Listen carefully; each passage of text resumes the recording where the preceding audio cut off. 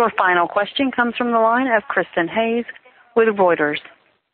Yes, Admiral, just a quick follow-up. Could you define for me what a casing hanger is? Is that the seal that's at the top of the well? It is a very complicated piece of equipment that sits at the top of the well. The casing, see how I can explain this without a picture. The outside of the inside of the well bore coming down from the wellhead has a liner in it, and then it sequentially gets smaller in diameter to a point where there is none anymore, and then it's just the well bore going down into the formation.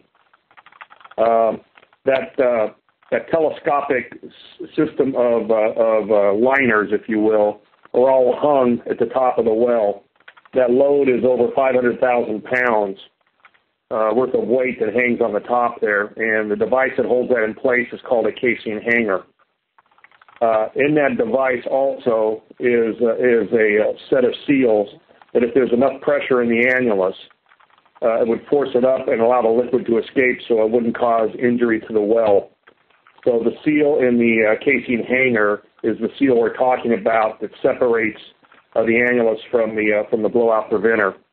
And normally there would be no reason to have a concern, but if the pressure in the annulus rises enough, that is made to lift up, open those seals, and relieve the pressure. In this case, there's no pressure that would lift those seals up, but we wouldn't want to lift the entire device up. It would open those seals and allow communication between the annulus and the blowout preventer.